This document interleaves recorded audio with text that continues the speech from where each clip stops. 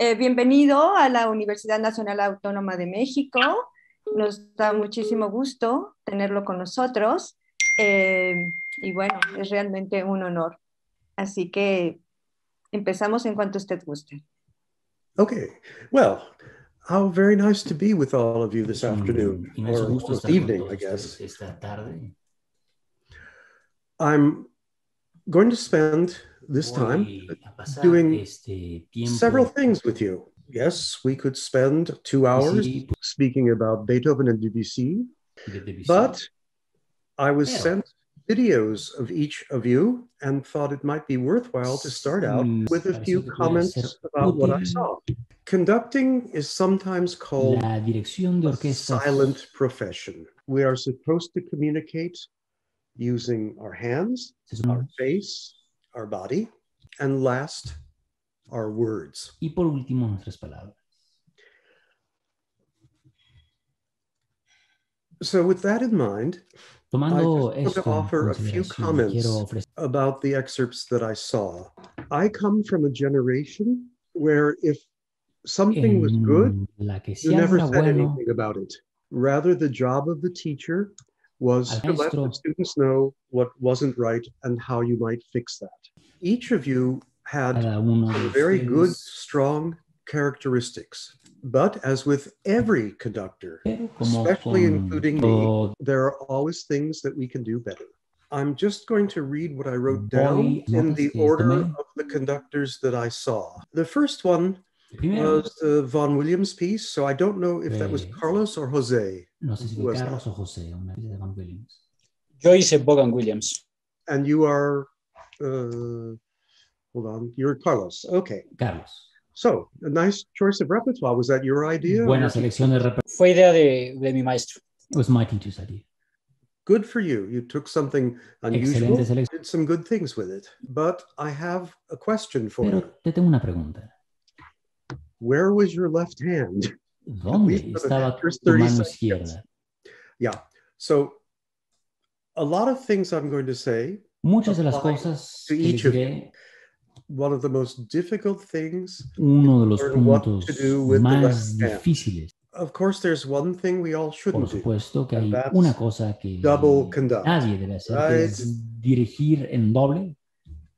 So when we think about our hands, perhaps our right hand is like a steak, or for you vegetarians, perhaps the broccoli, and the left hand is the salt and the pepper. We use it very carefully because we don't want to lose the flavor of the main dish. Carlos, although I appreciated you not engaging with your left hand, I think that when you don't want to use it, it's not such a good idea just to drop it down by your side. Keep it up somewhere here, and then when you need it closer. The other thing I noticed, and this is true of almost every one of you, you don't breathe. Breathing is the most important force in all of music. When you give an upbeat, assuming it starts on an upbeat, you need to inhale. Why? ¿Por qué? Because everyone needs to know where your beat is going to start and where it's going to land. Most important, each of you. Lo más importante es que cada uno de ustedes tiene que saber. Algunos de ustedes, parecían comenzar en cierto nivel y luego alzaban la mano y luego bajaban por debajo del nivel donde comenzaron. So, think about that. Always imagine a line. The beat starts on the line, donde comienza su goes up in pulso, one way, su mano sube en un sentido, baja a la misma velocidad y aterriza en la misma línea. That's how people know exactly when to play. If you couple that with taking the breath, si esto lo acoplan, not only will it be clear for the orchestra, no solo le quedará claro a la orquesta, sino que quizás you can go and everybody knows where you're going to land. Con esto, exactamente dónde exactly the same, aterrizar, porque la distancia es la misma. The speed is exactly the same. Okay. The next person I saw, I think, esto, la siguiente persona que was that Jose? Que fue José. Que hizo. What did you do? Hold on. ¿Qué hiciste, José? Was it un segundo. Rossini Overture, Barber of Seville? Is that right? Who did Barber of Seville? Okay. So, Así pues, you also need to work on breathing. And for you, para ti, you chose a piece that has a tú lot of elegiste una character, pieza que right? tiene mucho. It begins almost as if it's lighthearted, a little bit of mystery. Comienza así con cierto misterio, And then un poco when it de comes modo to the ligero, allegro, it's a little juguetón, pero dramatic. cuando llega The problem I saw in el your problema patterns of que yo beat vi en tus was that patrones de pulso these different emotions and es thoughts que con todas estas all look emociones y the tus same. pensamientos, So if you're going to do así pues, si vas a hacer esto, whatever you do, show it in your lo que beat. sea que hagas, Get muéstralo the con tus character of the pulsos. music Muestra el carácter de la into your música. body Deja que and breathe. entre en tu... Which leads me actually Esto me lleva, de hecho, to a little trick, I guess, un truco, podríamos that decir, all of you quizás, might employ. que The next time you watch la yourself próxima in vez video, que turn the sound off, turn the volume down to nothing. Not the person who's translating. I need your volume up. Are we still in touch? Because I don't hear a voice anymore. Can you all hear me? Just wave. No. Have we lost something here? I can see things moving, but I don't hear anything. Hello? Aha. No, maestro, everything's all right. Okay, We good. see you well. Okay, so you turn the sound off. Many, many years ago, when I was first starting conducting, my teacher said that you should be able to tell what piece someone is conducting just by the physical gesture, not by the sound. I was very busy conducting, I think I was in Estonia at the time in 1976.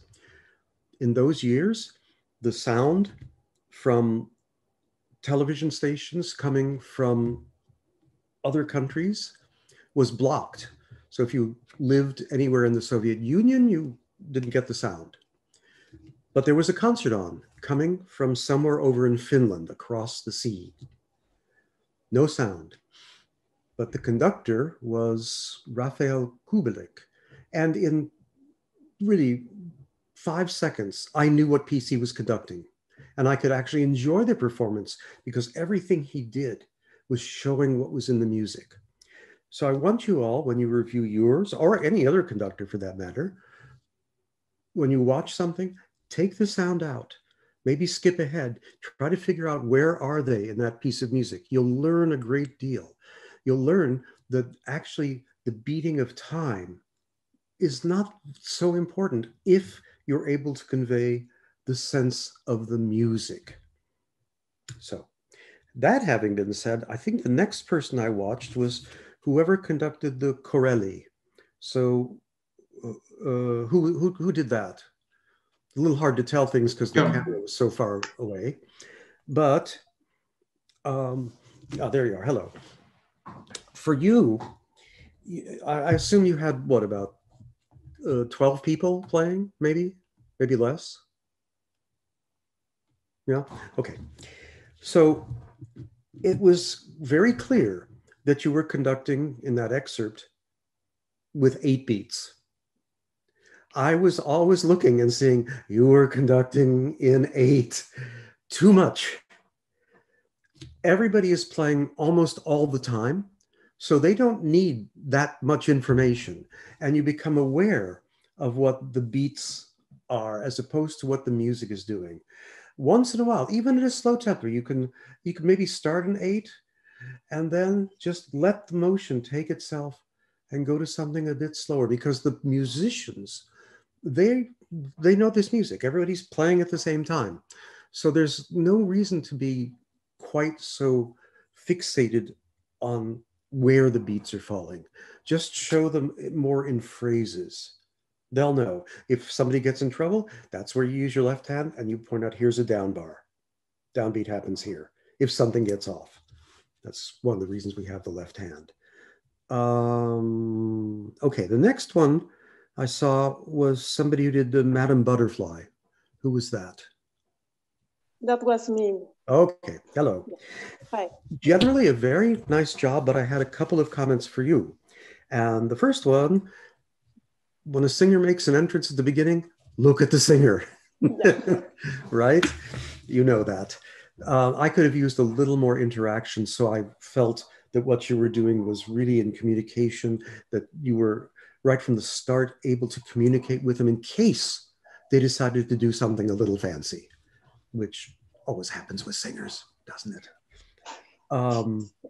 I also thought that you could use a little more expressive beat.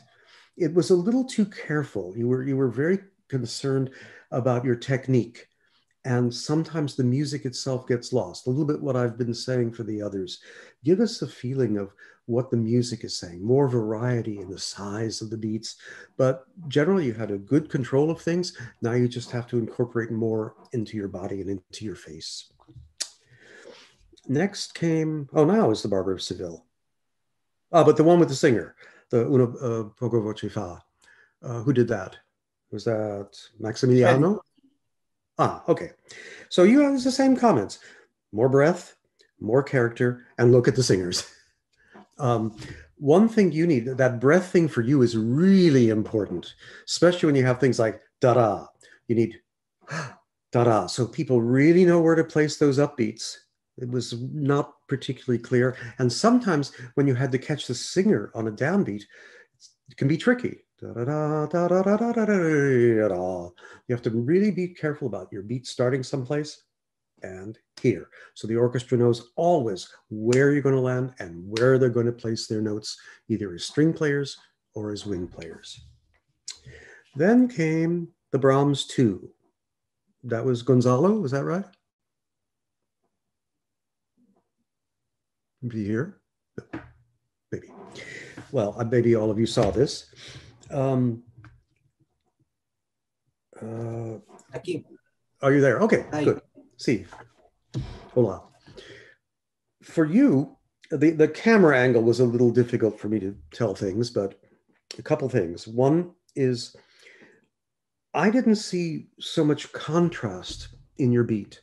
So your legatos, like da, da, da, whatever it was, they looked almost the same as yum da da da yada. You need to really show yum da da yada, so that we can feel where you want that dramatic energy and where you want an open singing line. I did have a question for you though, just because I've never heard it this way before. Usually when I do these kind of things, I don't talk about interpretation. My job is to help you get what you want. But I honestly don't think I've ever heard da yum da da da yada. Was that your idea, or did the horns decide to try that?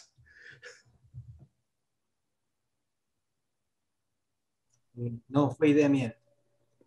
Your idea. If you're going to do that, which is quite different, you have to show it. You have to give da yum da and then connect da da. So it's because I wasn't sure if it was something you wanted, since both those bars looked exactly the same. Now, maybe you don't know that this is unusual in the interpretation, but I found it going, whoa. So I went back and looked at the score and went, yes, there's a possible reason that can be like that. So you were certainly valid in doing it because you understood what the phrasing looked like.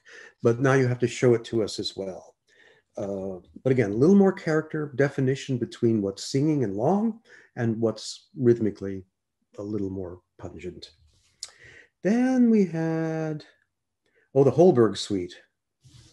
Was that Daniel? Daniel? Yo. Okay. All right. A lot of good things, but when you get ready, I liked that you got everybody to pay attention, and then you gave the upbeat, and what happened to your head? Right down on the ground. You looked down.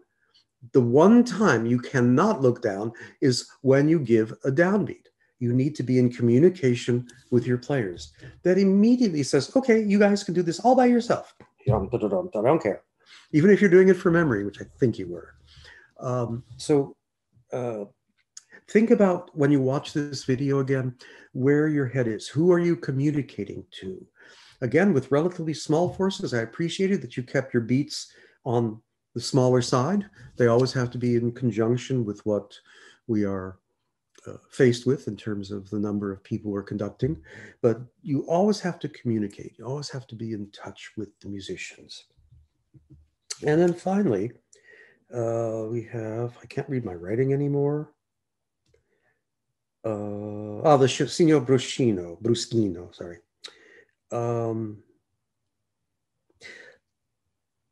There are a lot of good things here, but was that Aaron?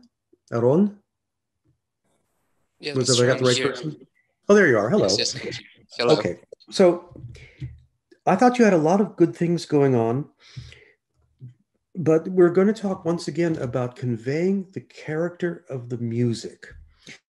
There was a place where it's lyric in the introduction, long introduction, and you go into 2, and then you stayed in 2 for the more military, or whatever that is. And it looked like it had nothing to do with the kind of music the people were playing. I'm all for conducting in long, broad gestures. I like it when it's not so many beats. But sometimes we need those beats to convey what the underlying motion is in the rhythm. And that troubled me, that I was looking at something from you, but I wasn't hearing the same thing that you were conducting. Even though it's going on in your head and the players are doing okay, there has to be a connection with how the music sounds and how it looks. So that would be my chief criticism. Also, it didn't allow you much room to be able to play with your left hand more and indicate the humor of the piece.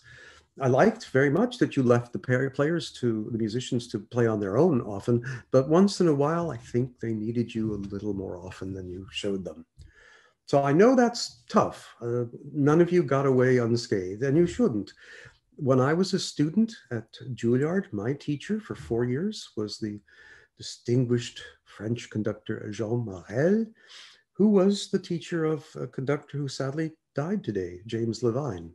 I don't know if you know that, but he passed away. He was 77. But Morel never had a good word for any of us, ever. In my 4th year at Juilliard, I gave a performance of Gershwin's American in Paris. When I came off the stage, I knew that it had gone well. I knew that my teacher couldn't say anything about it that would be overly critical, finally. So I went up to his office. He sat at his desk, munching on his little pieces of cigar that he always had hanging out of his mouth.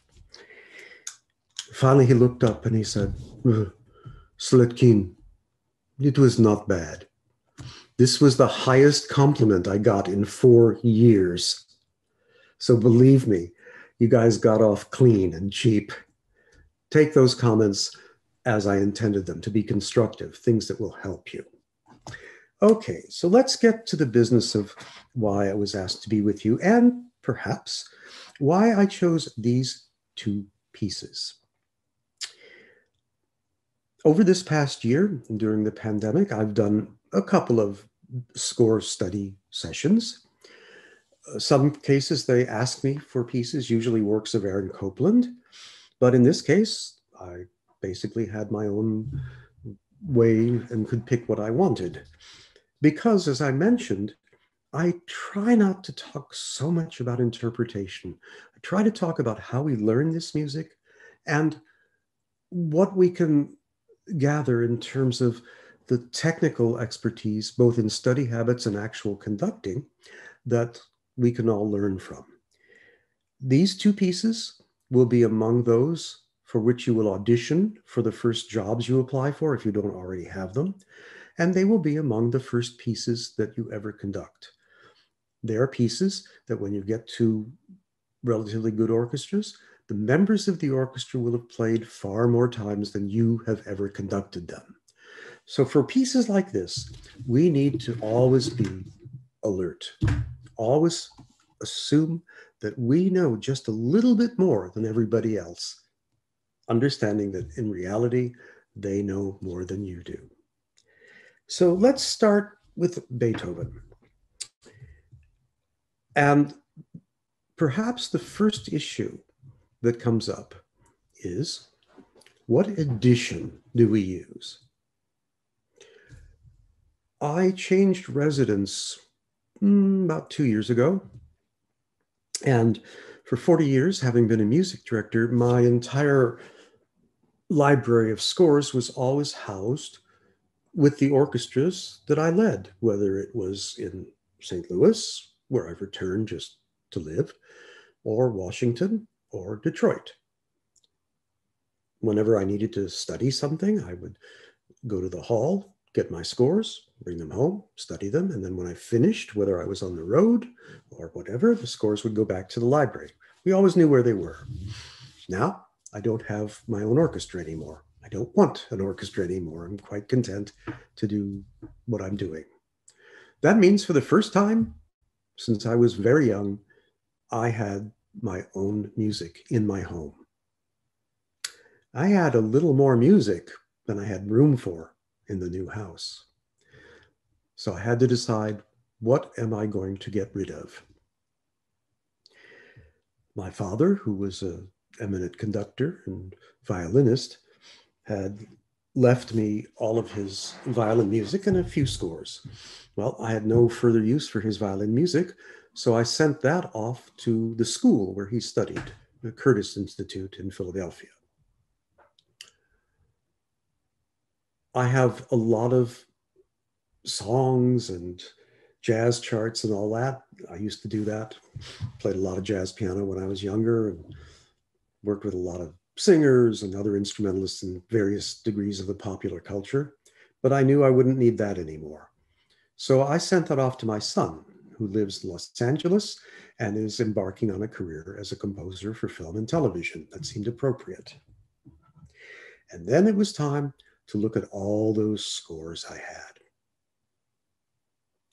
Did I really need 5 editions of the Beethoven symphonies? No, no longer.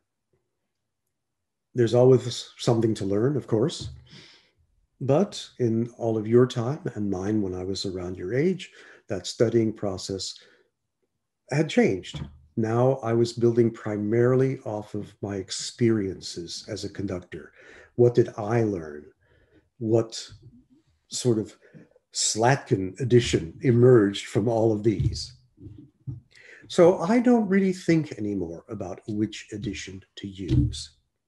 I just go with what I've accumulated for more than 55, almost 60 years of conducting now. So the edition I work from, which has this lovely old binding, so you can see it's pretty old. It's, I don't even know who does this. Which one? Breitkopf. It's an old Breitkopf edition. Did I used to look at the facsimiles of the manuscripts? Yes. Did I look at the sketches that Beethoven got rid of? Yes. Did I see the recent research that people like Delmar have done and others? Yes. Is it interesting? Most of the time. But that same teacher who said to me it wasn't bad also said that the musicologists are all for theology, but sometimes they forget about the music. I'm sure many of you will encounter moments when you're looking at one of these so-called critical editions when you go, well, maybe that's what the composer wrote, but it doesn't make any sense. You know something? The composer is not always right. The publishers are not always right. There are very few pieces within the standard repertoire where you can't find something that doesn't make sense to you. What do we do about that?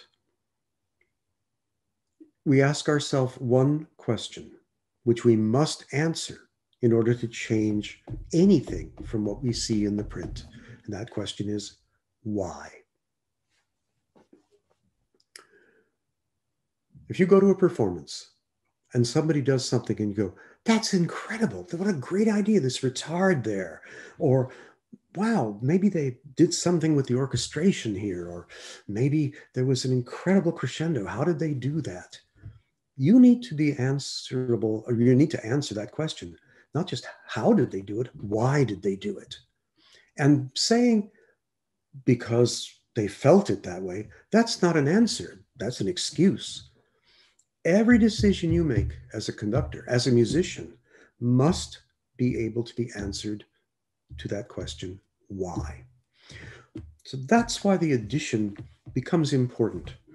When I was your age, and a couple of weeks ago, I led a performance here in St. Louis of the Stravinsky Octet. These days, it's a familiar enough piece and doesn't really need a conductor, but with social distancing and all the wind players 10 feet away from each other, they needed somebody to keep it together and maybe give them some ideas. I actually conducted from the very score I used the first time I conducted it when I was a student at school. So that score has been around for a long time. And boy, is it marked up. There are things in blue, there are things in red, there are things in regular pencil. There's an inscription from somebody commenting on the octet. There's indications where the revised 1952 version is different than the original. Man, I can't believe I was that way, but that was the right way to be. Nowadays, people are surprised when they look at scores I use because there's really not much marked in it at all. And the reason they're twofold. One, experience, knowledge of the repertoire itself, of course. And I've gotten to the point where when I do a piece of music, I want to be able to react to what I'm hearing and seeing in the score. One time I was visiting Chicago with Maestro Schulte. He and I had become friends. And he began a concert with the Meistersinger Overture Prelude. And there was the music. He turned the pages every so often. And we went out to dinner afterwards. And I said, Maestro, I'm curious, you have to have conducted this piece, what, 250, 300 times. Why do you still use the music? And boy, did he have a good answer. He said, because, my dear, you will never know when you discover something else. Right. Always there so he would learn. So I keep the scores unmarked now, because if I have a marked one in front of me, I'm going to react to something I might have thought about or done earlier in a previous life. Now I want the music to jump out at me fresh with all the experience I've had, both good and bad. So let's dive into Mr. Beethoven's symphony. As I said, this is a piece you are going to deal with all your lives. Apparently, according to this score, I first dealt with it in 1974 in Grant Park in Chicago. I used to keep a list of where I did things, and then I stopped doing it, which is too bad. I'd kind of like to go through it. I might do that for my next book. So I need to have a little bit of feedback here, because asking questions tells me a lot about all of you. From each of you, tell me, when you open the score, what is the first thing you look at? Just go in any order, I don't care.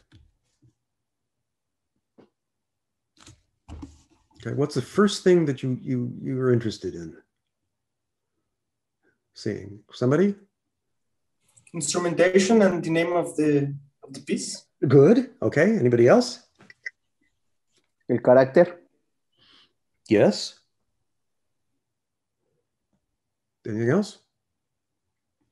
We've got that about. La indicación agógica. Yes, that comes a little bit later, but still, it's good. Here's what I do. Let's assume that none of us have ever seen this piece. Yeah.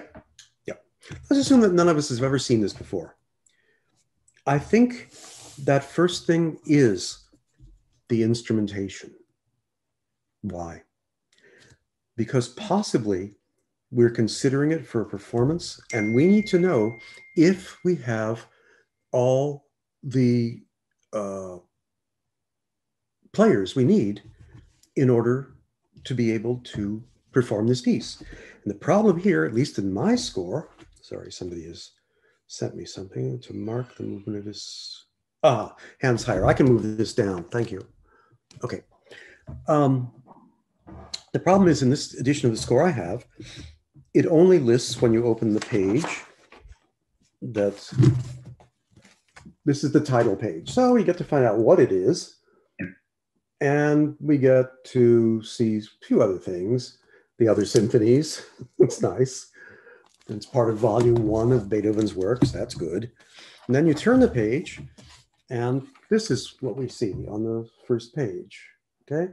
There is no listing of the instrumentation other than those instruments who play in the first movement. So it's possible, not with all of you, but that somebody will pick this up and go, oh, I can do that. I have flutes, oboes, clarinets, bassoons, 2 horns, trumpets, timpani, and strings. I can do that with 25 people. That'll be fine. Of course, when we get to the last movement, we discover there are other instruments. There are 3 trombones, there's a piccolo, there's a contrabassoon. Things change. So we have to look through to find that out. Sometimes the instrumentation is not listed separately. So you need to know that. The next thing I do when I have a score that I haven't seen before is I start just turning pages. I look at it to get a feeling, as one person said, the general character. And if we were coming to this symphony, I'm not looking for details now. I'm just looking what kind of mood is going on. And I see a lot of energy happening here. I see that it's a relatively quick tempo, of course. But the operative word is energy. That's what leaps off the page when I look at this first movement. And then I look at the second movement and I see that indication, andante con moto. I look for those tempo markings right away. I don't look for the metronome marks. I look for what the composer has told us about the expressive feature of the music. And so here I see something that looks a little unsettled. The rhythm is a little strange in the viola and the cello. And then I see there's gathering momentum in the speed of the notes. We've gone from these kind of lazy notes at the beginning to triplets on the second page, and then 30-second notes a little bit later. So the momentum each is building. I also see as we go along that it's basically a couple of variations. That's easy to determine just as you're looking through forward. So you're getting the idea of the structure. First one, more or less traditional sonata allegro form. Second movement, theme and variations with a rather lengthy coda. Then we come to the very bizarre thing. Again, if you're looking at it for the first time, you're going to see something near the end where it says più moto. Very unusual for Beethoven or anybody prior to Beethoven changing a tempo in the middle or the end of a movement. Very rare. So I know I'm going to have to come back and try to understand why he does this. Although I see that about 16 measures later, he's got tempo primo again. So this is, I already know this is something I have to pay attention to. Then we come to the third movement. We know that Beethoven symphonies tend to have either a minuet or a scherzo. This one, marked as an allegro, would appear to be a scherzo, mostly because it's got a retard in the 7th bar and a fermata. So a minuet implies there's a dance-like character. This doesn't look like a dance at all in any way. This looks like something different. So I'm going to have to pay attention to that too. We go on and we see that surprisingly, the first double bar does not have a repeat, which is what we would normally expect in a movement like this, right? A typical scherzo and or minuet is playing the phrase once, repeating it, playing the next set of phrases once, and then repeating that, and then going to the trio.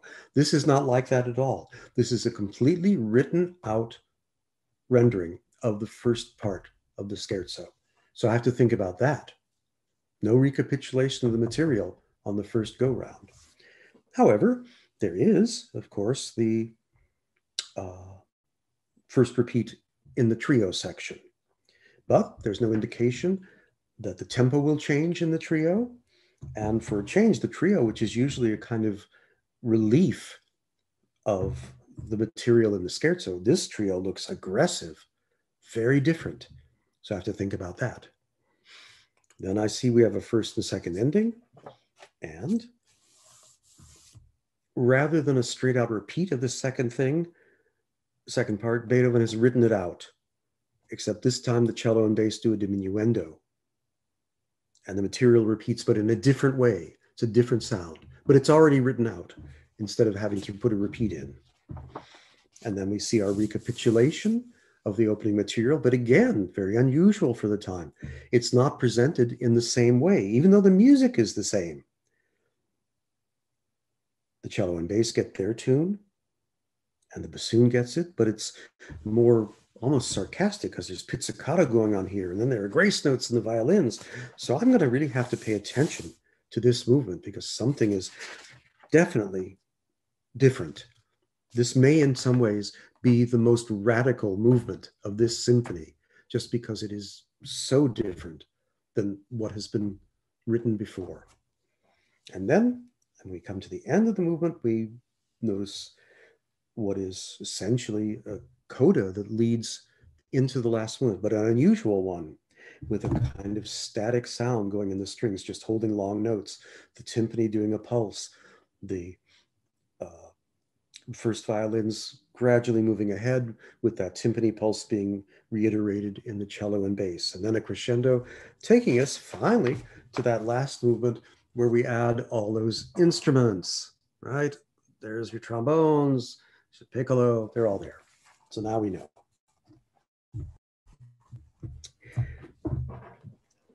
So I have to start thinking about, okay, what's different? Well, it looks pretty military, the way the trombones, the trumpet, and the timpani are indicated. The fact that the contrabassoon and the piccolo are in there, it's a very different kind of sound. Certainly new for Beethoven. He hasn't used these instruments before. Something quite different. But I also notice that in the second bar, there's a repeat. Very strange for a last movement, right? There's a repeat. Although Beethoven has that in some of his early symphonies, but this is unusual for this. So I'm looking, going, it's pretty heavy looking. For C major, it should be celebratory, but this looks a little bit over the top in terms of the kind of sound he's looking for. I worry about balances just in looking at it. So many long notes in the brass that could cover up string motion that's going on. Depending on whether or not you're looking for clarity in the work or whether you're looking for just the overall sweep. These are things you start to look at when you see this piece for the first time. And you notice that this exposition section, shall we call it, is quite long and takes us to a first ending, which then takes us back to repeat. Now I have to think, why is he doing this as a repeat? Is there really a reason that he wants this material played over again? That reminds me of something that Johannes Brahms wrote to Antonin Dvorak. You may not know that Dvorak was also a very fine conductor. And on one occasion, Dvorak was performing Brahms' Second Symphony. Dvorak wrote to Brahms asking him whether he should take the repeat in the first movement. And Brahms writes back to Dvorak saying, "At this point, my symphony has been heard many times, and the listeners know the material which is going to be developed." When I first read that, and it's in a book by Alfred Brendel, I was stunned. This was the first time I'd ever thought about the repeat as a function For the audience, all of us have thought about first movements anyway, sonata allegro form. You repeat the material because you have to repeat the material. It's part of the formal structure.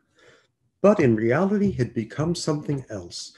Now it was simply to inform the audience about the music so that when the development section came, the audience was sophisticated enough to know about all these themes that were going to be tossed about. Was this going to be a similar case here? Did we need to hear this material a second time in the last movement of a symphony? And then if I turn the page and go on from this first and second ending, what do I see? Something that looks similar to a development as we would normally see in a first movement. So maybe this last movement is also sonata allegro form. We shall see as we move along. And indeed, that moving along shows us that we have a very strange moment right in the middle of the symphony, in the last movement, where the tempo changes and Beethoven references the first movement and the scherzo, where it goes to 3/4. This was certainly something unusual. Haydn did some things on bridge. Is it a passage meant to get us back to some point in your head, saying, when I come back and study this piece a little more thoroughly, I'll see what that is. Now we get to the presto at the end, lots of notes. The piece comes to a lovely, if not for some people, overstated conclusion. Certainly by the time the work is over, we are all very comfortable with the key of C major. We know C major. Everybody does. So that's kind of the things that occur to me when I open the score for the first time. After that, it becomes a matter of what am I looking for? And I've given you that kind of overview because I'm going to assume that each of you, if you haven't studied the work outright, certainly are familiar with the Fifth Beethoven. And you're familiar, perhaps, with the problems that this score presents. They never end. This piece does not get easier, ever. And it starts with something you can have some fun with the first time you conduct it or the next time you conduct it. After you've played through it and you're having maybe a little bit of relaxed moment with the orchestra, just look at the string section and say, strings, I would like you to answer a question for me. In this symphony, at the very beginning, what instruments play? You will be amazed how many people have no idea that there are two clarinets playing along with the strings. You'll hear people saying, oh, the horns play. Nope. Trumpets? No. Timp? No. Just strings? No. So we look at this, and before we even think about our tempo or how we're going to beat it is, why are there two clarinets here? Remember what I said earlier, that big important question, why? If you want to really find out, then the best way to do it is to say, let's do it with maybe 3 stanza firsts and 2 stanza seconds, something close to what Beethoven might have had. And let's see if we can actually hear the clarinets. And you can. Then you play it with the full orchestra. And you say, could we do it once without the clarinets and one with? See if you can figure out why Beethoven wanted that sound. Clarinets were probably a bit more aggressive back then. And I know that the times I've actually wanted to hear it without the clarinets, I've missed that sound. I can't tell you exactly how, but there's something that always gets through. The clarinets are important. Certainly he could have put the oboes on it if he really wanted that wind color, but he didn't. He didn't do that. So we have to ask ourselves why. And now we come to the problem that has faced every conductor and every interpreter. How do we start this piece? A lot of it depends on how you think the first 5 bars go in terms of the structure. So the question that you have to ask yourself first is,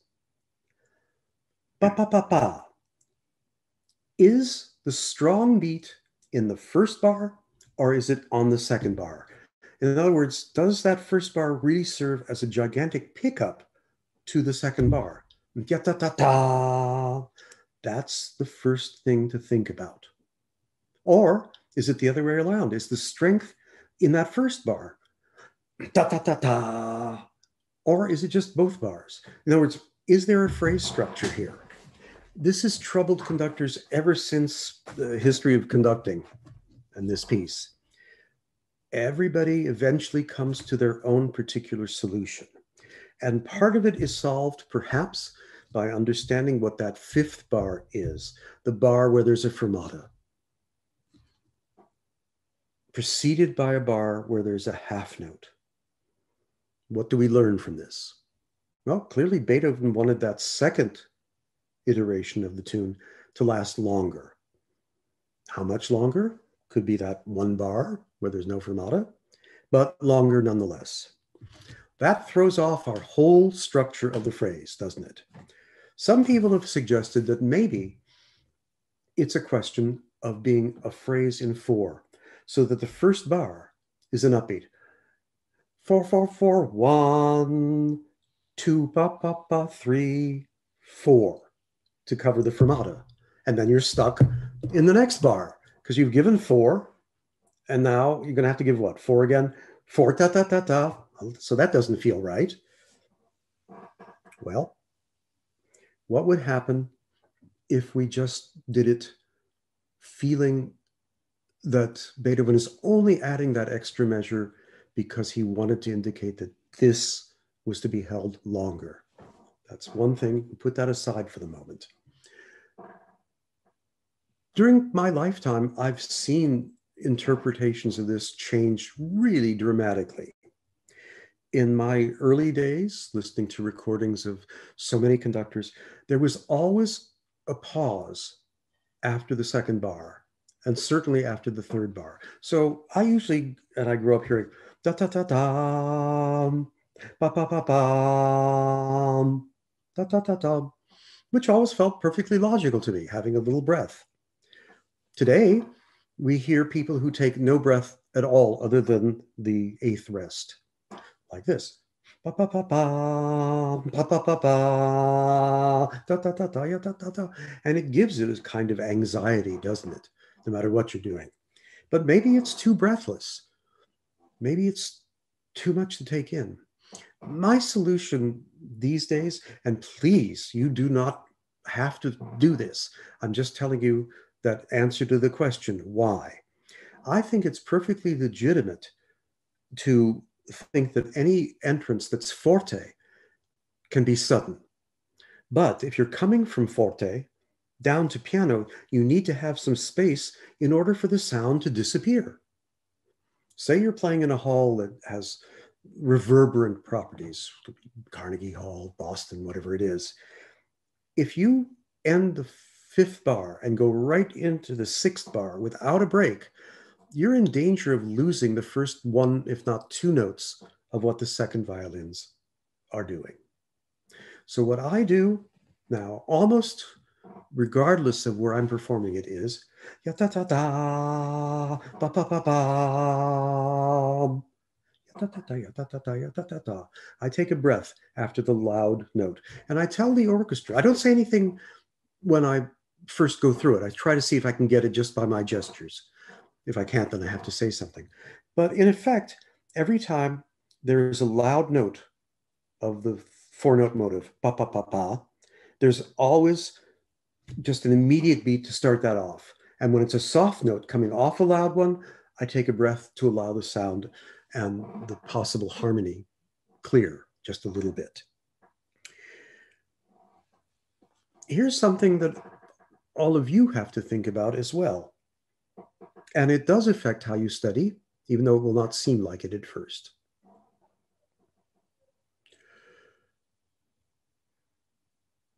Max Rudolph, in his wonderful Grammar of Conducting, talks about the first time you step on the podium with an orchestra to make sure you know where everybody is.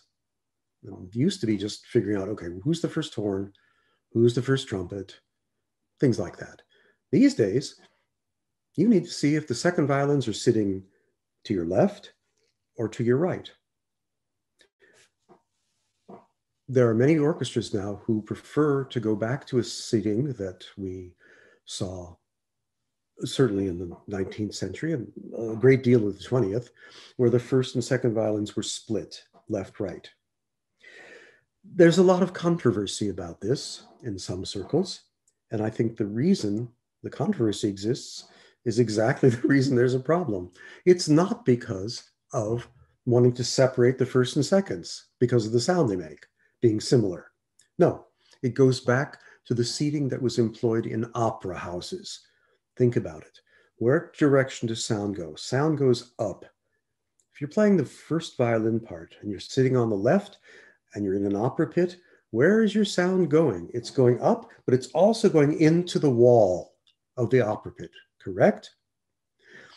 If the second violins are sitting on the right in the opera house, their sound is actually going up more towards the stage and into the space that's under the stage as well. So in some ways, the seconds have a little bit of an advantage in getting their sound across. But that's the reason the first and seconds were split, because putting the second violins under the overhang of the pit completely took out their sound. And that's why we have this today. It makes sense in some pieces. Look, next time you look at a Mahler symphony, think about the second violins on the right outside, and you'll see wonderful instances where it's very clear Mahler was writing for that kind of sound. Each have tremolos, but the seconds make a crescendo and the first don't. Doesn't make any sense that they're sitting together. You would never notice it. But when they're seated apart, it makes all the difference in the world. Or the ending of the Ninth Symphony. Just look at it from the point of view where you think about the piece, and whether you do it with the violins together or apart can change your thinking about second violins, or in the more traditional view that we have now of being to your left on the inside. And let's also assume for the moment that the violas are to your right, but slightly this direction, and that the cellos are all the way to the right and the basses are along the wall at the back. One other plus of the second violins sitting on the outside on the right actually did have to do with the cellos and basses. The seating for orchestras was first violin, cello, viola, second violin, and the basses were on the left as you look at them. Why is that an advantage? The F holes of the bass and the cello face out. So next to the first violins, and the basses are against the wall. The F holes face more out towards the audience. I want to come to some sort of conclusion about how we want those first 5 bars to go. I don't know how many of you are string players, but you do have to take in the bowing into consideration. It's well and good to think down, down, down, up, down, down, down, up. And then the second violins are going to get really stuck to get to the 6th bar. You want to be careful about that, especially if you're deciding to go right from the end of the 5th bar into the 6th bar without much of a pause. My own preferred bowing is up, up, up, down, up, up, up, down. And then I change to an up on the fermata somewhere. I ask everybody not to change in the same place so that we don't have a feeling of a beat going on. If you're not a string player, I'm going to make 2 suggestions. Get to know one really well. Have them walk you through how these pieces go, what the bowings are. But I also advise you, you don't have to do it very well, but it's helpful to learn a string instrument, even for a few months. You don't have to play like Josh Bell at all. You don't have to play like yo-yo. It doesn't make any difference. Learn enough to understand the mechanics. How does fingering work? How do the bows work? How does the sound get produced? Because 80% of what you're going to say to an orchestra is going to be to the string section. So anything you can do that will help, they will appreciate. So get to know a little bit about the strings themselves. Also, it's always good to learn the alto clef and the viola and the tenor clef and the cello, just to have those. By the way, if any of you have difficulties with score reading, get out your Bach Riemenschneider. That sort of sounds not so nice, but it's a set of chorales of Bach, usually presented in the different clefs. Sit down at the piano. You've again, just learn enough piano. I say to conductors, learn enough piano to be able to accompany a soloist from a piano part, not the score. When I was a student, we had to learn how to play the scores at the piano. And I think that's good as an exercise. But the last thing you want is to get the sound of the piano in your head. This is like a screen director for a film. You look at this and the sounds come into your head, just as the images of the screenplay come into it for a director. We have to be able to hear this music in our heads just by looking at it. So get to the point where you don't rely on the piano to teach you the music. Otherwise, the sound won't be the right one. Okay, so we've established our tempo for the moment. It can be slower, it can be faster. Uh-oh, what did I see here? Allegro con brio, half note equals 108. And now we get into the other controversy. We haven't even gotten off the first 5 bars. Yuck. What's that controversy? The metronome. Well, this has been going on for a long time. What do we know about the Beethoven metronome and the metronome in Beethoven's time? We know that it was invented by Johann Melzel, and it was around by the time Beethoven got to his 8th symphony. In fact, the second movement of the 8th symphony is all about the metronome. So how come we have metronome marks in these early symphonies? Beethoven didn't have a metronome back then. Well, he put them in retrospect. He thought, that's a great idea. I'm going to put the metronome so people will know how fast or slow I want it. We don't know how accurate Beethoven's metronomes are. We have no idea. We do know that as a string player, when you played in the style, you held the bow in a slightly different position than we hold it now. Now we hold it more or less over the frog. Back then, they held it a little closer to the middle. In other words, they didn't use all of the bow. So they could play certain passages faster, particularly in that 8th symphony in the last movement. It's really hard to get to that metronome mark that Beethoven puts in playing the way we play now. It's almost impossible for the clarity. So here's 108. I do not recommend going onto the podium with a metronome in your hand, electronic or otherwise. What I can tell you you can do is think about certain tempi that you know go a certain way. For example, 120. 120 is always bam, bam, ba-dum, bam, ba, ba, ba, ba, ba, ba, or any march. Yadadum, ba-da-dum, ba, ba, ba, yadadum. Marches are 120. Or you can decide for yourself what tempo you think a march goes at, and you will know that metronome mark. Yam pam pam pam pa-da-dum, pam de-dum, be-dum, pa, sempre libera. Traviata. For me, 84. Every singer sings it at 84. Yum, da da da dum, ba da da dum, bum bum, ba da da dum, ba da da da da da da da. 72. So I know 3 metronome marks. Actually, I know more, don't I? Because if I know 120, da da da da da da da da da da, I know 60. And I can subdivide those different metronome marks and others based on pieces that I know, and they tell me what the metronomes are. And yes, once in a while, I'll think of those other pieces before I delve into the one I'm actually dealing with, just because it's a little bit of a tool that helps me, and I don't need a mechanical device out there. It's kind of like perfect pitch, sort of. So maybe we need to rethink the purpose of the metronome. Where it's really valuable is showing the relationship of one tempo to another. So we can see, if we move to the second movement, that Beethoven's mark here is that the 8th note equals, is it 92? Oh, glasses again, it is 92. Or is it 82? No, it's gotta be 92, it is. So 92, that means it's not that radically slower than the opening movement, no matter what tempo we pick. Let's go, da, da, da, da. Say that's about 108, about. So we know the second one's not going to be da yada da da da yada. It can't be that. It has to be slower to some degree. And then we can look back or look forward and see that the scherzo, the third movement, starts at 96, almost the same tempo for the beat as the slow movement. Interesting. And then we go to that strange place we looked at where the tempo changes. No, sorry, it's the last one. Sorry. We look at the last movement and we see, what was it, 104, something like that? No, 84. 84 for the last one, half note. Slower than the first movement for the beat. Slower than the second movement for the beat. Even though the feeling of that movement is triumphant, we almost feel because of the 16th notes that are going on that it's faster, but it's not.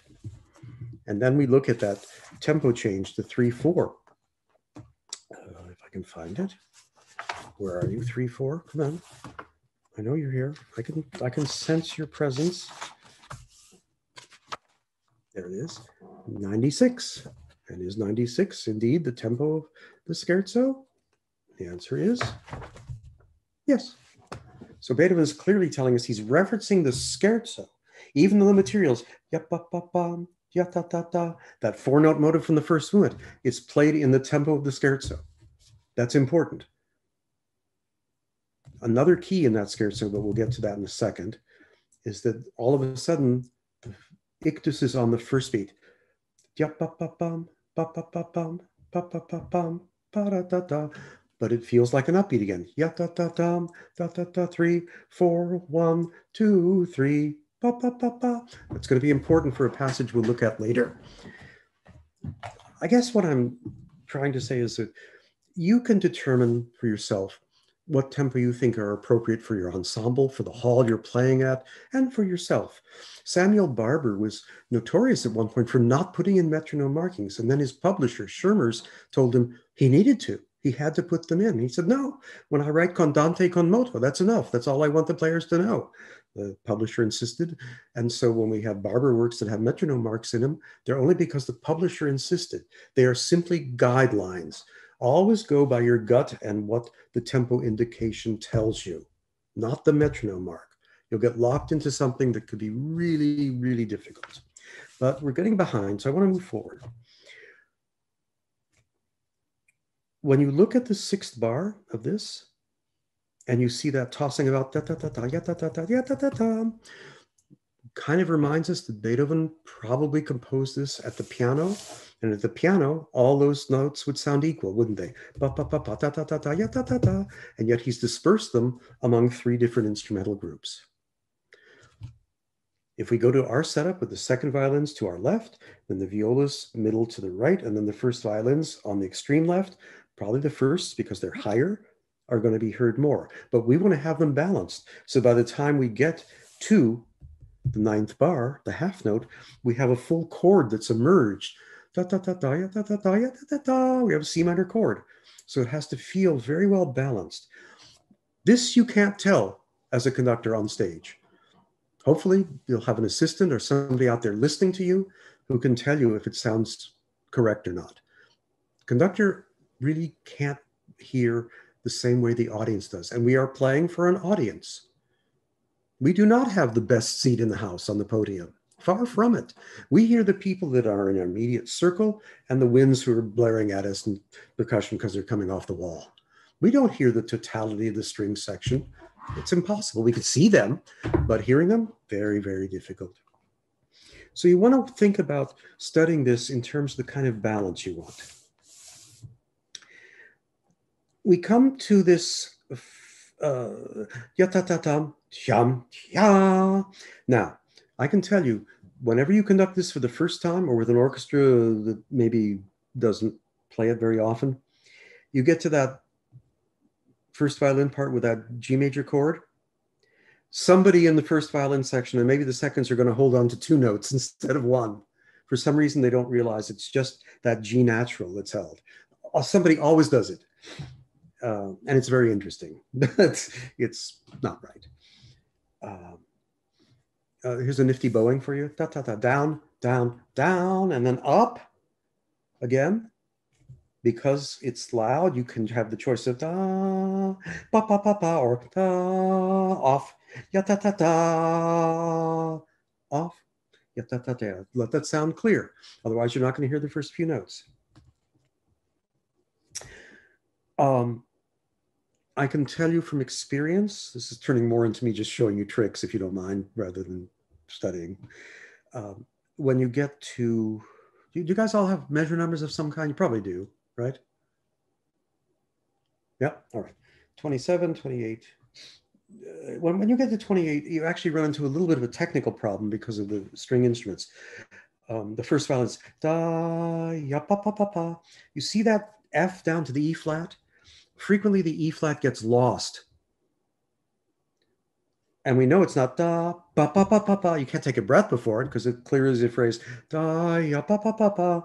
You have to complete that. So we tie the F to the E flat and ask the section each time that kind of thing happens to make sure they don't shortchange that note. It has to be a full eighth.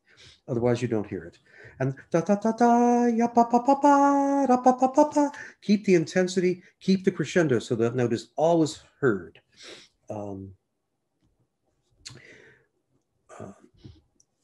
What I have is measure 41, 2, 3, 4, where the winds are all sustaining a note forte, and only the first violins have what we would call the tune da da da da da da da da, right? So block marking, one of the problems of Beethoven, of course. If you have your horns playing forte and all the woodwinds playing forte and only one line of the strings playing forte, it's hard for that to get through. So we sometimes just hit that forte and drop down a tiny bit, just a little bit right away, so that we have enough left for the first to be able to get through all that. You want to look at that in every aspect of Beethoven. Where can I adjust the balances so that the lines are clear? Is that going against what Beethoven wrote? No, I don't think so, because more important is the spirit of what the music says, not what the actual print is. This was the way it was written at the time. Everybody played forte at the same time. Everybody played piano at the same time. There was no thinking about trying to balance it by having a different dynamic for different sections. That really doesn't come into play much until the 20th century. You'll see the same problem in Brahms, Dvorak, Schubert, Mahler, whatever it is. Okay. You also want to pay attention to a place like measure 52. And there's one before.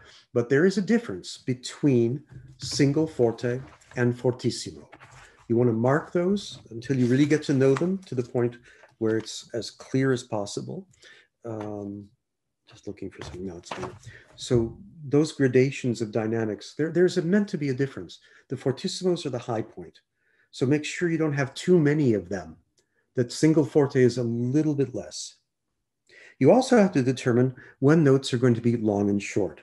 So this place at 60, ya ta ta ta ta ta ta ta ta ta ta ta ta ya ta ta tam, ya. Is that a short note or a long note? There's no dot on it. But then again, if we look, there hasn't been a dot on anything, and none of us would ever dare play at the beginning, da da da da, da da da. We wouldn't do it. We'd all play it short and aggressive. And these notes can be either long or short. You have to decide. Which way do you want it and why? For me, I rather like the long note. Ya ta ta ta ta ta ta ta ta ta ta ta. Yeah. Why do I like it long? Because it's setting up the second theme. It's taking us to a new character. Da da da da da ya da da. That's a new character. Even though underneath that is little hiding ba ba ba ba, all those little four-note motives. We come to the second theme. Here's an interesting thing to think about. Where does the phrase go? Is it da da da ya da da da da, or is it da da da da da ya da ya? Where does it go? You have to think about that. That's another why question. I'm not giving you answers for a lot of this because that's the joy of discovery.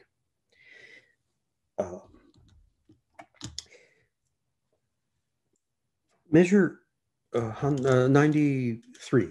This is tricky, and I don't like to criticize what other people have done.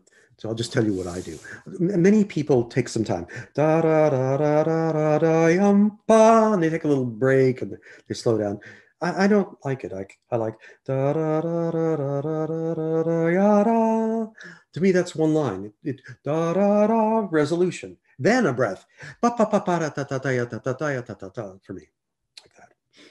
Another place you have to adjust dynamics is 105, 6, 7, 8, 9, 10, where the winds have that descending ya-ta-ta-ta-ta-ta-ta-ta-ta-ta-ta-ta.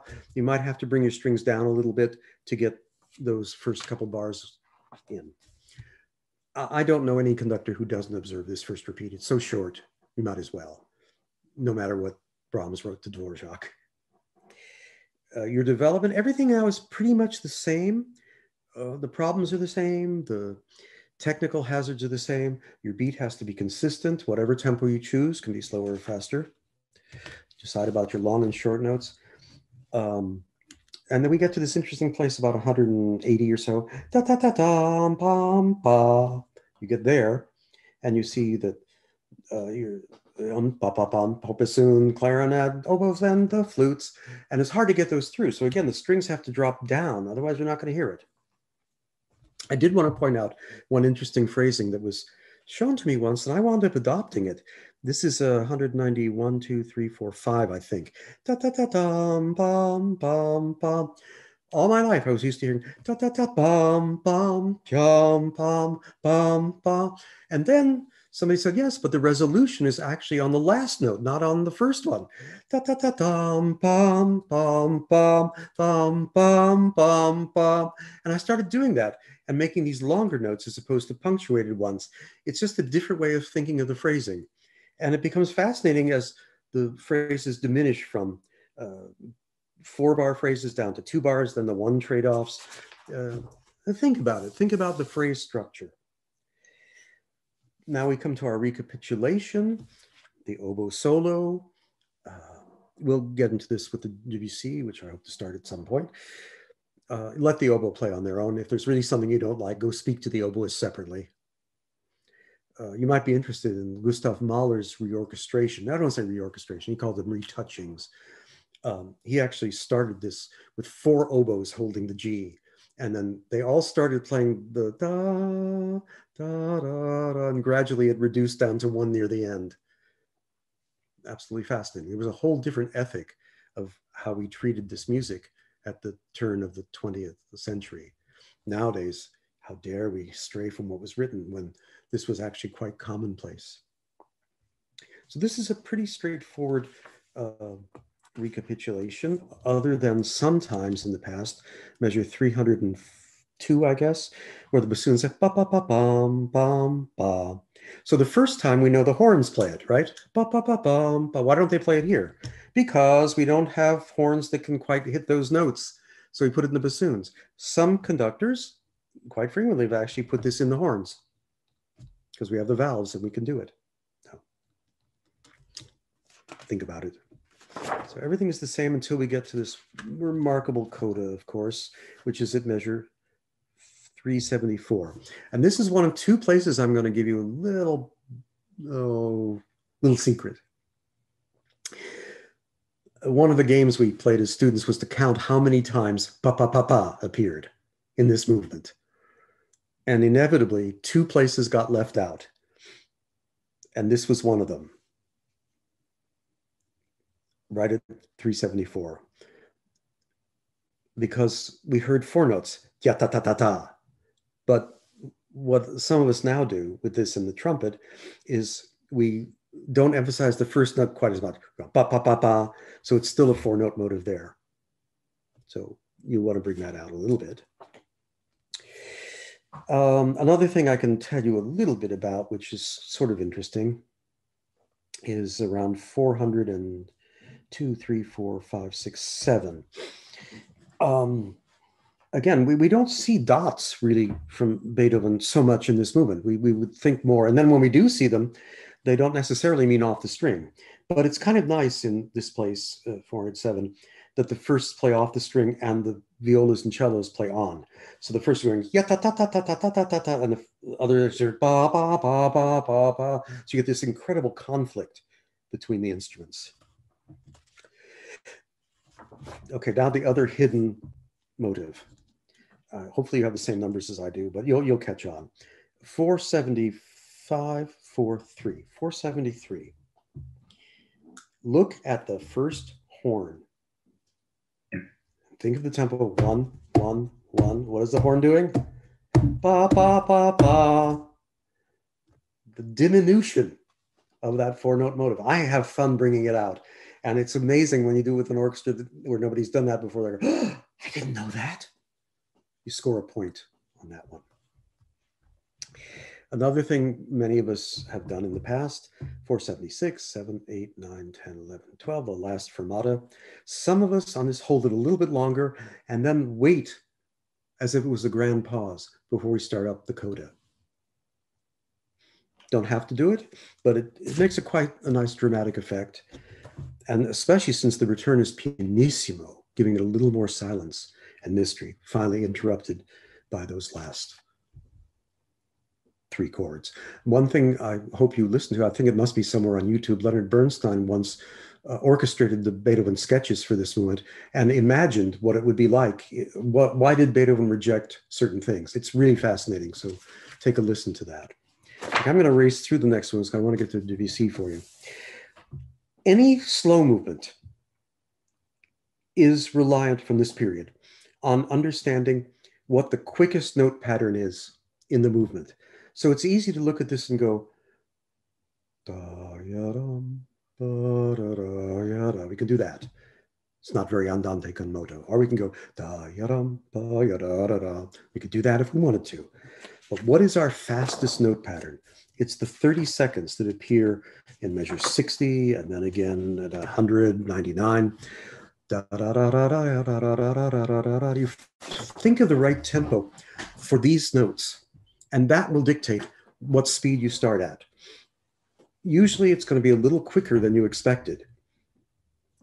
But we know in this piece, we need to be consistent in order for the formal structure to work itself out. So think about before you start, or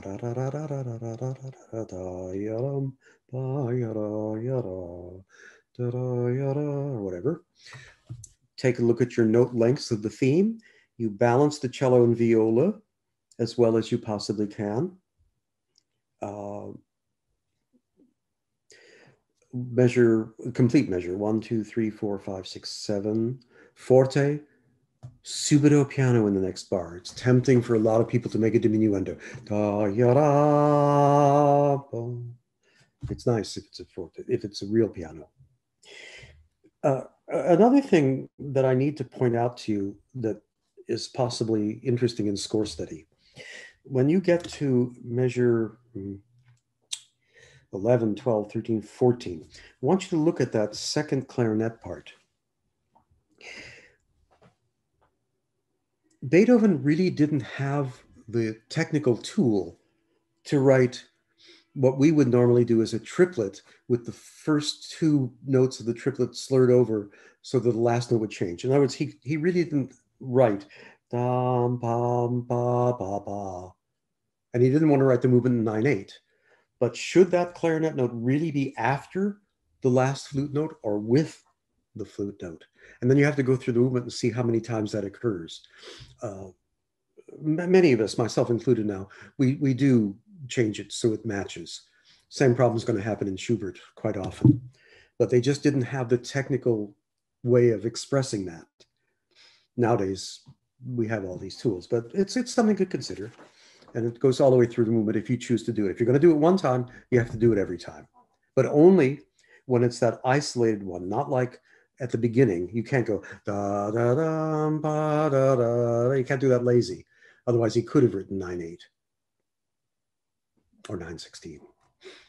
In fact, you have to exaggerate dum ba yada yada to exaggerate so you hear the difference between that triplet and the quick note.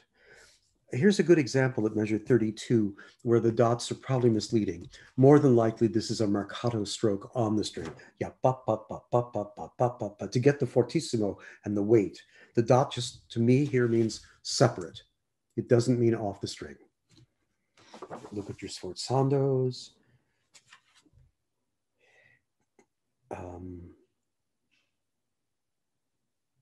Keep your tempo flowing. It's a movement that can tend to get slow.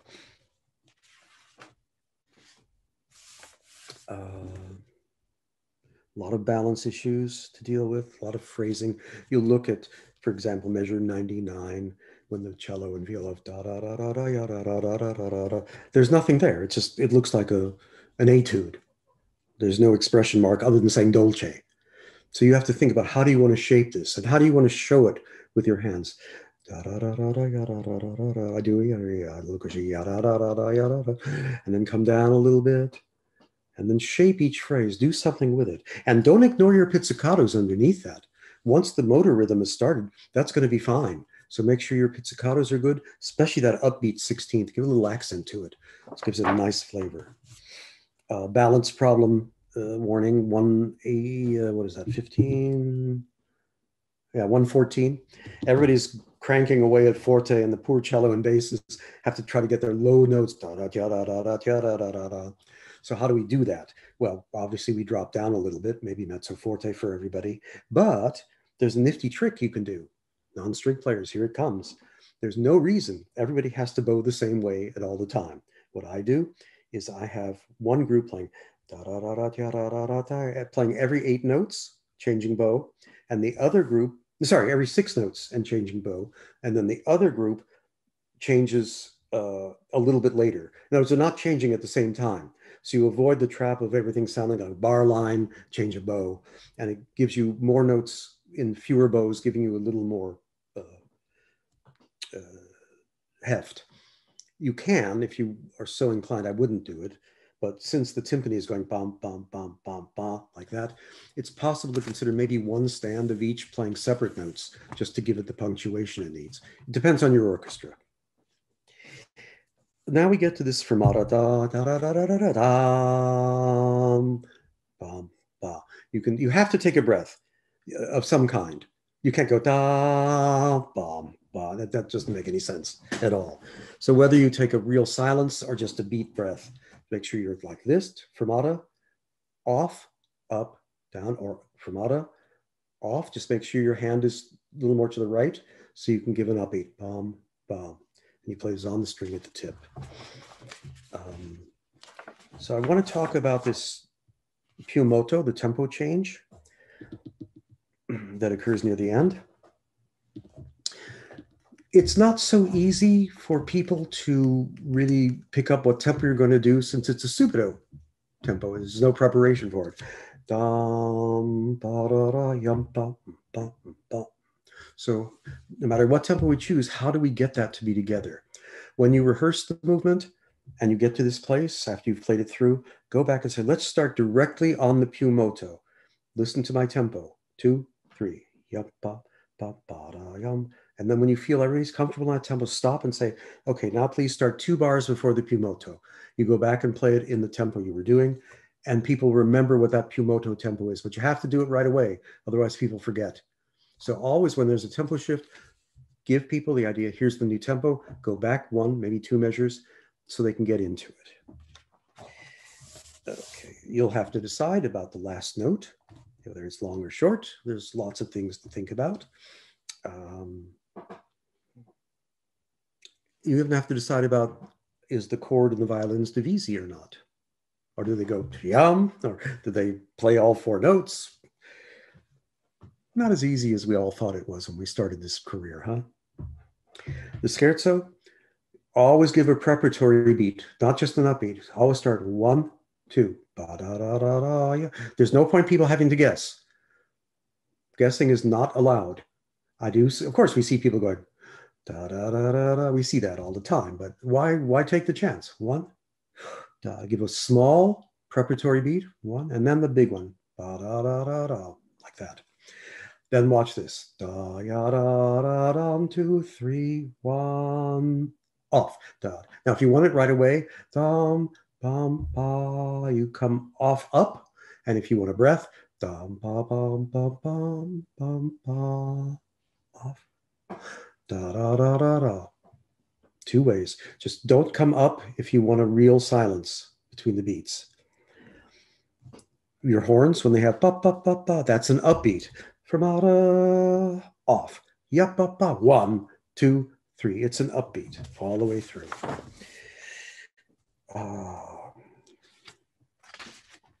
So this is all the same. Just have to be really clear, be very precise. Think about the length of the notes. When the first and seconds have da-da-ya, da-da-da, is that landing note really short, like a dot? Is it da-da-ya, da-da-da, or is it da-da-yum, da-da, does the tail away with the diminuendo? Every bar, every note needs some thought here. And your tempo is probably dictated by how you think of the trio again.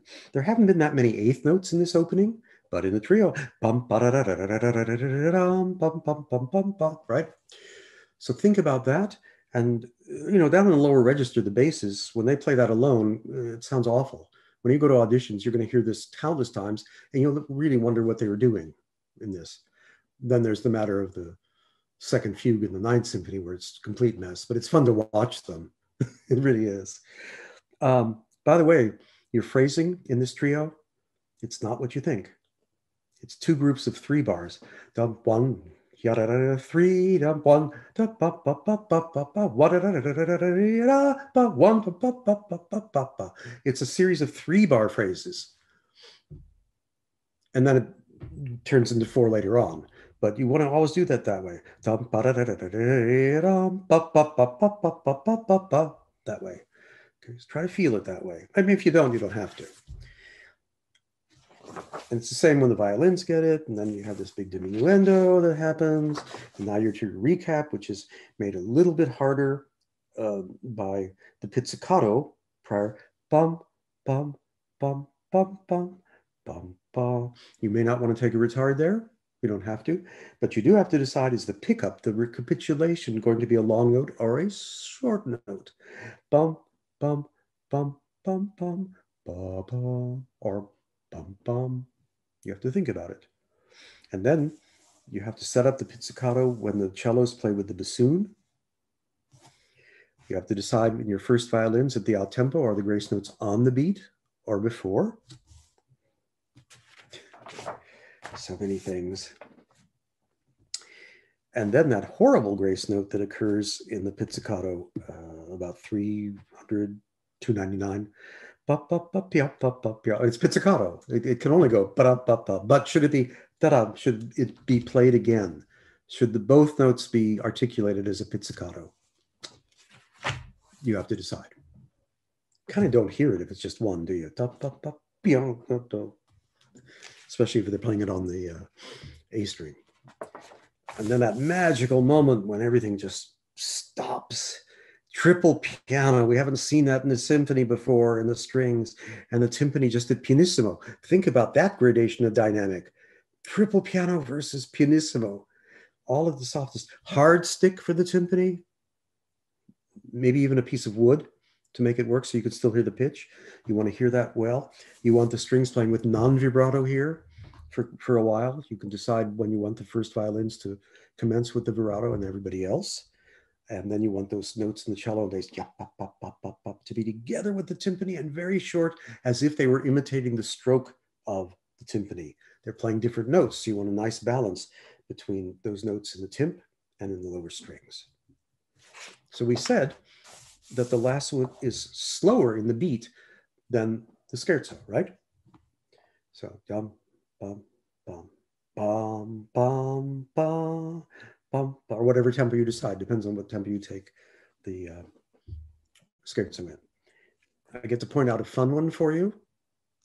From the first measure of the finale, 1, 2, 3, 4, 5, 6. The 6th bar. Look at the bassoon part. Is the bassoon playing something different than anybody else is playing? Yes. Da da da da. Can you hear the bassoon when they do that? No. Well, everybody else is playing loud. Is there a way? It's a wonderful line, that little chromatic da da da da. Yeah, I cheat here. I put it in the violas as well. Playing the 16ths. I could keep a couple of instruments in the violas playing the G and the E natural, but I have a few violas playing that bassoon lines in 16ths just because I want to hear those notes. I don't want them gone. It's important to me. Think about it. You don't have to do it. How many of you are aware that the trombones, it's 3 different instruments. It is an alto, a tenor, and a bass trombone. So it's a different color. Back then, it probably didn't blend as well as we're used to blending now. And today we just usually have 2 trombones and bass. But back then it was a different color altogether. It's why when you get a work like Scheherazade of Rimsky or Russian Easter Overture, the solo in the trombone is the second trombone, was for either the tenor, it wasn't for the high trombone. It's meant to be a different color. Here there's just a lot of balance issues. Most of your job is to be somewhat straightforward, not to rush, to keep the lyric thing going on. Here's something interesting, another little curiosity. 427 in the horn. I assume we were all in the same place.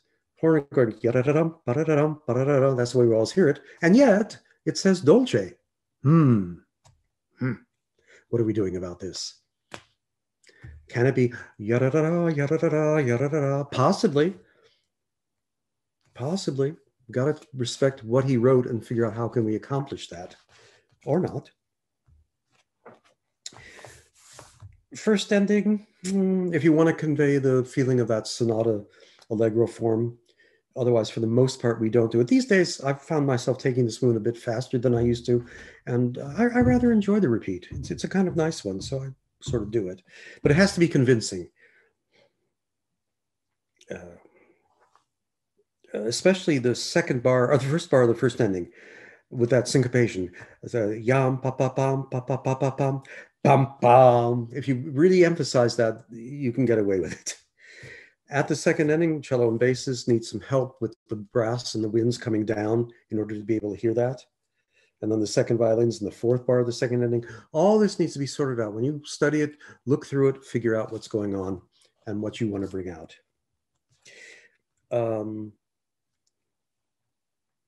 Here's something I do. It's either measure 98 if you have a different version, or measure 471, I don't know. Look at the horn part. We get our famous 4 notes again. It starts ba, ba, ba, ba, ba, ba, ba, ba, ba. I bring out those last 4 notes. But the question is, why did the second horn drop down or drop out on the last note? I guess he wanted the second horn to get to the top note, which he really couldn't do, or she, on the low notes. I more or less keep it in octaves all the way through. I do a lot of changing in second and fourth horn parts, where today we have the valves and we can supplant with some of the octaves that Beethoven couldn't do. It's worth going through and looking, asking yourself in all the brass parts, what if Beethoven had had this instrument, what would he have done? Same thing with flute and high notes. Sometimes there's an extra note or two that we can see Beethoven had to adjust because the flutes couldn't do it. Are we able to do that now? Neville Mariner, the great Neville Mariner, you know what he said? He said, you know, if Bach had had a modern toilet, he would have used it. He said that. If Beethoven had had the instruments we have today, what would he have done? Would he have used it? And how would we keep the same character? We cannot go back and listen to music the way it was performed 200 years ago. Otherwise, we'd have to hear it in a concert, arriving by a horse-driven carriage, reading our programs by candlelight, and watching the players flip through all the pages, not being able to read anything with the flickering lights. There is a lot to be said for the historical movements that go on, but there's a lot to be said for using and taking advantage of what we had. After all, we listen to those pieces on recordings now. That changes our whole perception of how the works go. All right, so when we get to the tempo primo of the scherzo, it's just jam, 2, 1, 2, jam, jam. You can prepare that. 1, 2, 3, wait, and then bam, ba. Give your upbeat in the new tempo so that the first know when the next one's going to take place. After that, everything is much the same until we get to our coda. Da, da, da, da, ya, da, da. Very nice. A difficult moment for conductors is this accelerando that most people do, where we've now discovered it just says sempre più allegro. It doesn't say accelerando. I wonder if anybody actually doesn't make an accelerando. I think we all do it. We assume that's what this is, but maybe not. Maybe it's just letting us know that he wanted you to stay allegro and that the presto coming up is a subito. I should try that once just to see what happens. Well, you have to determine for yourself what the presto tempo is. 112 is very fast, especially for all those eighth notes to get them clearly. Find a tempo that really makes sense. But getting there.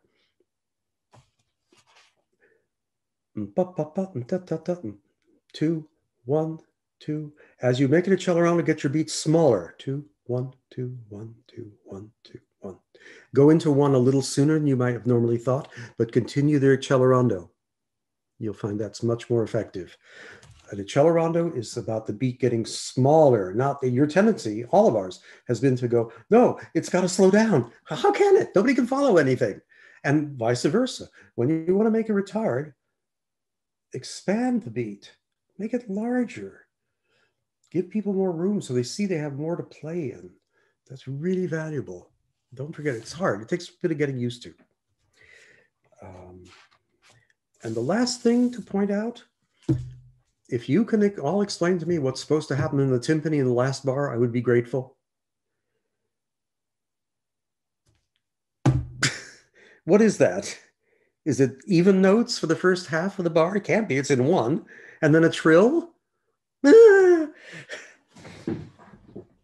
And should the timpani end with a fonk or not? Should it be bomb? Or should the timpani accent the trill, then do the roll, and then do a you figure it out. In the last 15, let's look at a little bit of the VC. I put this one on here. So you know, as you see, it's just not easy. And I'm only doing that because I have all this experience with the piece. And even now, every time I do the work, and I'm doing it once this summer, it just always requires going back. It's so much easier to deal with new music. You have no preconceptions, it's there, you can figure it out. It's this older stuff that's tough. The reason I picked this is because this is invariably going to be on conductor auditions, this piece. Everybody wants to see it. So I'm going to answer some questions for you and give you some, rather than score study outright, it's going to be more, here are some tips. Is that okay with all of you? Yeah. First thing, do you conduct the flute or not? Nope, nope. What if you don't like the tempo that the flute does it? You move along in the third, fourth bar. Or you can, as the flute player starts, you look at that person and you pick them up a little bit in the third bar. Just give them a little help to move along. Then later on, as we did with this oboe solo, you have a discussion with them about the tempo you'd really like it, or just simply say, do you mind trying that a little faster and or slower? It usually has something to do with the breath they have to take. Most orchestras know enough to not do anything until the fourth bar, but some do need a little help, and you can indicate the third bar like that, just a little warning, and then fourth bar, 2, 3, chord in the oboe and clarinets, and then the horns on. Cut off. Now, the next bar is a bar of silence. Do we beat a bar of silence? Some of you are waving no, some of you are not sure. What about people who've never played this piece? What do they need to know? Here's what I would do. Jumpa 2, 3, 5, 6, 1. So, and you give a slightly bigger upbeat than you might have normally, just to show that this is a downbeat. Okay.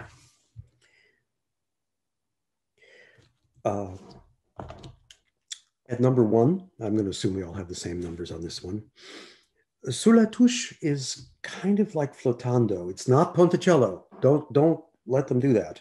It's moving the bow more towards the fingerboard.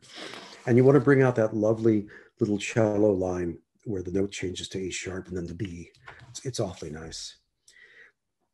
It's not so important to give big cues to entries like the horn or the flute at 4 at 1 and the horn at 3 after 1. You don't have to. You need to give a little look to the third horn in case that person has decided to come in at the wrong bar in measure 3. Happens once in a while. I've seen people go into 3, starting 4 bars before 2. If you're confident that people are settled with the rhythm, you can do it. Otherwise, just stay in a gentle line, but don't overbeat it like the person who did the Corelli.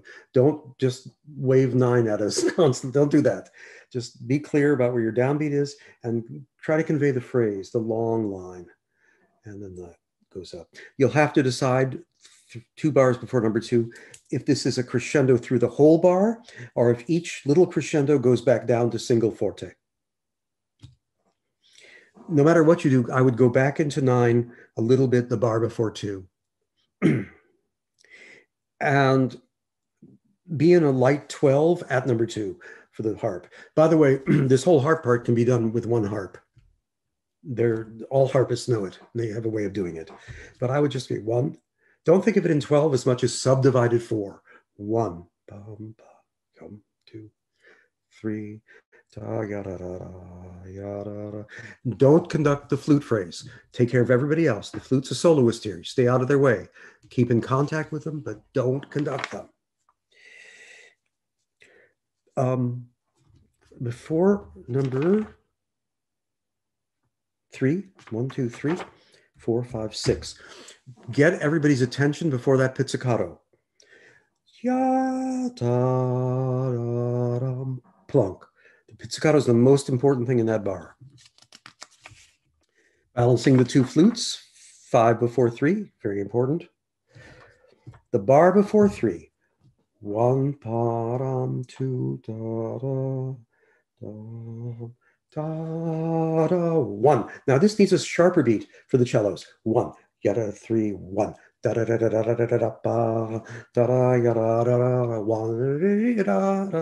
Go into 3 for the 3/4 bar, but be in 12 at figure 3. Then the 3 for the next 2 bars, back to 12 for the 4th bar of number 3, go back into 12, then back into 3, and stay in 3 right through number 4. En animant doesn't necessarily mean faster, but it does mean moving a little bit, animated. Doux, sweet, and expressif. Balances.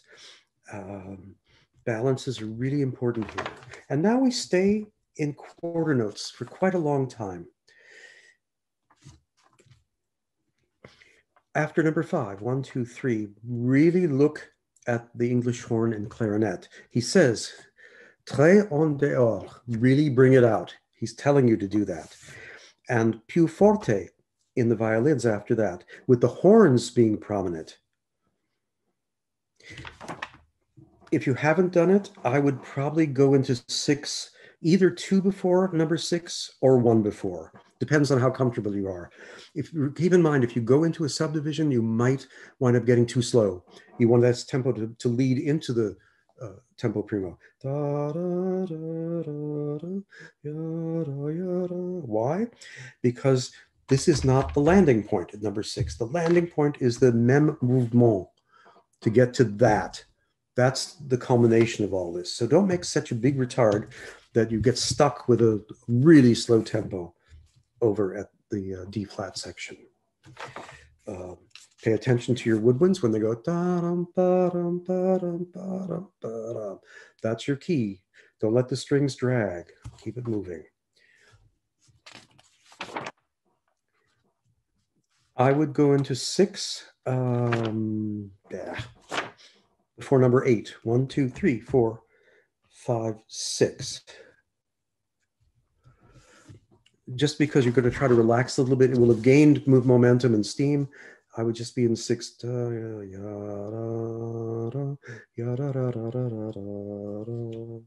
then 4 at number 8. Here in this piece, your left hand is your greatest friend. It's going to show this atmosphere. Your right hand is going to help people with the beats, but everything, the shaping, the structure, it's not so important, especially if the orchestra happens to know it, which might be the case in an audition circumstance, especially if you're like 3rd or 4th. Players will already have played the piece a few times. So you want to shape it. That's what they're going to like. And I don't know how many of you are comfortable with it. It's a good piece to do without a baton. The sound. Your hands show us how this music sounds. You're a sculptor in this piece. There is no reason to have Anybody seeing that? It makes the beat bigger. I mean, my size is the same here. There's no difference. So the stick extends that. So it's important to learn to conduct both with and without the stick, because the stick could go flying at any moment. So you might be forced to do that. Yeah. So nice, gentle 4 at figure 8. The un peu plus animé. You can stay in 4 if you want. I tend to do it in 8. And then I go into 4 in the second bar. Giving a little retard. And back into 4. And then the tricky subdivision is the bar before number 10. You want to be in 4, 2 before 10. Then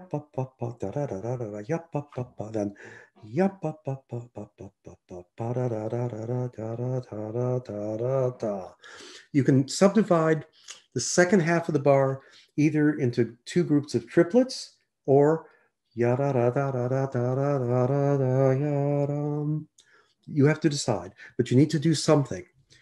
And then you get to number 10, definitely in 4, but very slow. Keep your strings down. You're paying more attention to the strings than you do the flutes.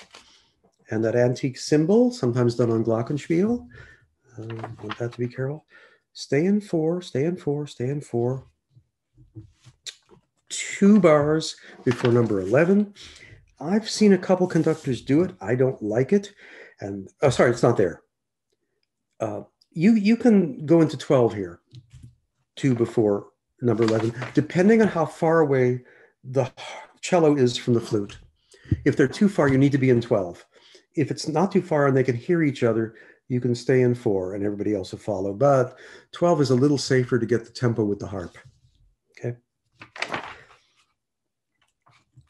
11, 9. Then you go into 3, the second of 11, and the third bar. Then stay in 3 for the last bar before then subdivide. Bum, bum, ba. You have the violins and cello play against your beat. Bum, bum, ba. So you're following what the flutes do. And here's the one that I meant to talk about.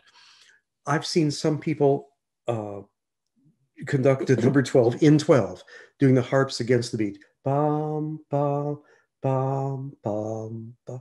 But whoever was in the Rossini Brusino, it's the same problem. What you're seeing and what you're hearing are 2 different things. What we hear is bum, bum, bum, ba. We don't see ba, ba as a syncopated note. And you don't want to see that. You really don't. The conducting has to reflect what it sounds like.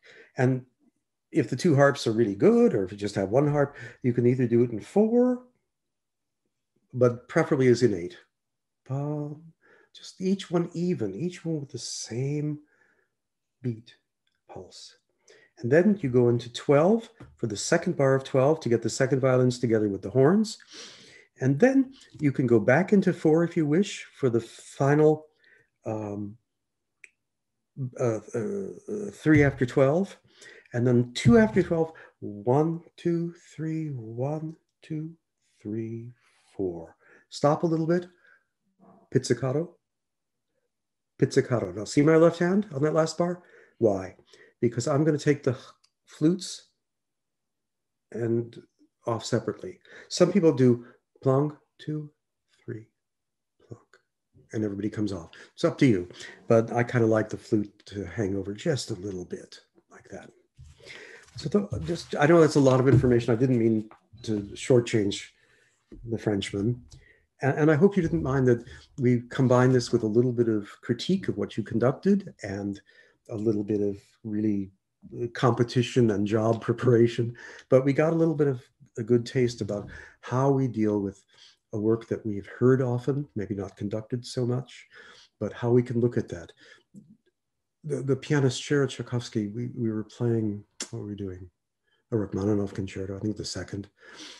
And I said to him, you know, often you probably do this piece quite a lot. What do you think about? And he says, every time is the first time. You need to keep that atmosphere with every piece you do. It's always the first time. You learn from your experience, and nothing ever is perfect. Why not? Because practice makes perfect. Nothing is perfect, ever. It can't be. Because if it's perfect, we have no business to go out there again. It's always improving. There's no end in this search that all of you have to go through. So I want to wish you all the very best. I enjoyed seeing your videos. Don't be discouraged if I said something about, oh, I didn't mean that to happen. Oh, he was critical. No, I'm just trying to offer you a little piece of advice as you go through this point in your career.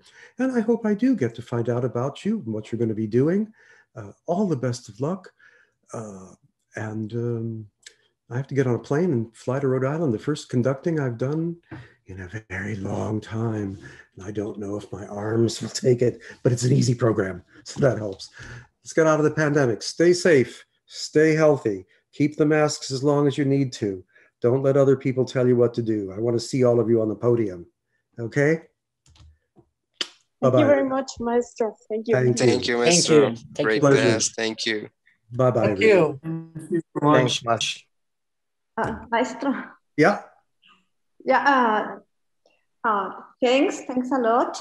And I was pleased because I remember Maestro Mata so well. What a tragedy and what a remarkable talent. Listen to his recordings. He was a wonderful, sensible, fine musician, and he should always be remembered by each and every one of you. Good luck. Bye-bye.